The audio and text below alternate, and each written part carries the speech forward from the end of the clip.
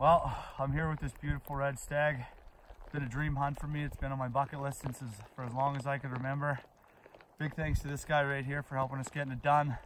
The weather turned on us. We only got a couple days left here in New Zealand. What a great place, what a beautiful animal.